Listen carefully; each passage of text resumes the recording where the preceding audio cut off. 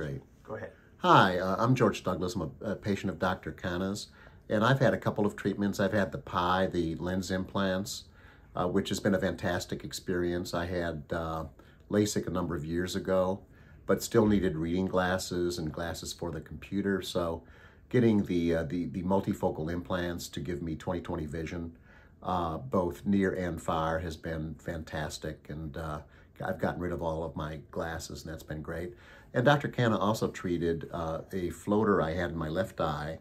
I've had the experience of vitreous detachments in both eyes.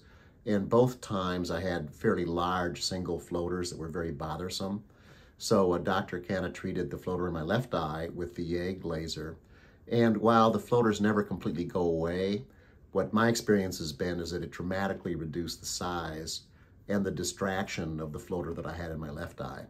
So I think it is a very, for me at least, it's been a very beneficial experience. I would do it over again if I had the choice to do it. And again, it doesn't make the floaters go completely away from the vitreous detachment, but if you have a large one in particular that's very distracting, it will reduce it very dramatically, and it'll make that much less of an influence and something that you notice.